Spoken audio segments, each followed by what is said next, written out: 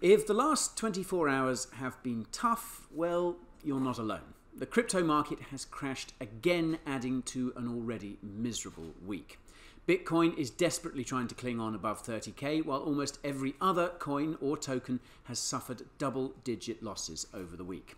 But today, all of the talk is of Terra and UST. Now, it's not so long ago that Terra was the darling of the crypto market, buying up boatloads of BTC to create a reserve for its UST stablecoin. With the market as a whole buckling under the pressure of a bleak macro outlook, the Luna Foundation Guard's buying spree was a welcome bit of bullish news. UST itself has soared to become the largest decentralized stable on the market, and Do Kwon, Terra's always entertaining founder, was shitposting about killing Dai. Luna pumped to an all-time high of almost $120, and everything was just awesome. And then yesterday happened. UST didn't just part from its peg, it divorced the peg, moved out of the house they shared, deleted the peg's number, blocked it on Twitter, bought a motorbike, and moved to another continent where it hooked up with a peg almost half its age, and all its friends had to stage an intervention.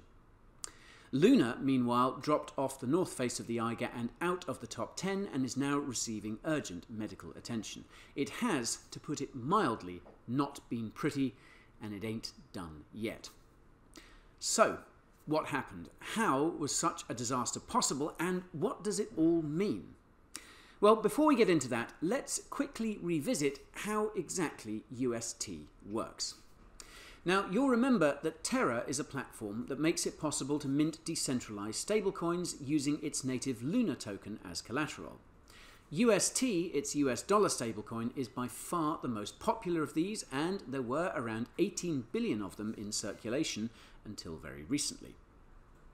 So Terra uses a mint and burn mechanism to create UST and maintain its parity with the dollar. So let's say you wanted to mint some UST. To do this, you have to burn some Luna. Let's pretend that one Luna costs $10. That's not so hard to imagine anymore, is it? Burning this 10 bucks of Luna would mint 10 UST. And now this also works the other way round. You could burn those 10 UST and create 1 Luna. And it's this mechanism that enables UST to, theoretically, maintain its peg.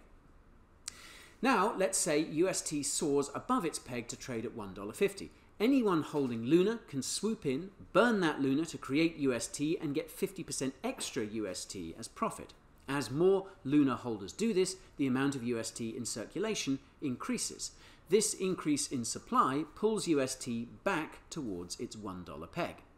And of course, the reverse is also true. So let's say UST slips below its peg and trades at 50 cents. Again, this is no longer that hard to imagine. Anyone holding that UST can burn it to mint Luna. They'll double their money in doing so. This means UST is being taken out of circulation, and so the price climbs back up towards its peg. Now, this clever setup is very different to centralized stablecoins like USDT and USDC. These are supposedly backed by assets like actual dollars in a bank account and government or commercial debt. I say supposedly because, well, in USDT's case, we can't be sure because Tether, the company which issues it, won't submit to a full audit of its reserves. And many worry that Tether is simply printing USDT out of thin air. So this, and the fact that the issuer of a centralized stablecoin can restrict a holder's access to the coins they hold, and this has happened in the past, has made many wary of using them. UST is seen as a decentralized and safer alternative. At least it was. Terra had also made moves to buttress USDT against any sudden market downturn by buying around $1.5 billion worth of BTC to create that reserve. So why did UST plunge off its peg and down to 66 cents at one point? Why is it still only in the low 90s as I shoot this? And what can be done? Well, there's a lot of speculation flying around, but the simplest explanation seems to be that the most recent drop in the crypto market is the most likely culprit. As BTC and the rest of the market dipped, Luna did too. Remember that the macro landscape at the moment is really as bad as it's been in a long time.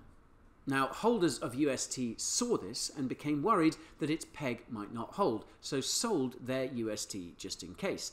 This caused more Luna to be minted, which further pushed Luna's price down. This, in turn, caused more UST to be sold, a death spiral, in other words. The Luna Foundation Guard, the buyer of all that BTC to back UST, was forced to sell that BTC to try and refloat UST, resulting in more sell pressure on BTC and hence the crypto market as a whole. An already grim situation was made a lot worse. So, as I shoot this, it appears that the venture capitalists that invested big time in Luna are now having to pump in more liquidity to try and keep the show on the road. The likes of 3 Arrows Capital and Jump, still reeling from the wormhole disaster in early February, are having to stump up some serious liquidity to try and avert further disaster. So this whole mess is, well, it's still playing out, and UST has still not regained its peg. My guess is that it will, because there's simply too much at stake if it doesn't, and the likes of the aforementioned VCs have deep enough pockets to plug the hole, take their L and regain confidence in the peg. However, tomorrow's CPI numbers are galloping towards us, and many fear that if they are bad, and there's a more than decent chance that they will be, then the markets will throw their toys out of the pram once more. More volatility, more long dark nights of the soul. So, buckle up.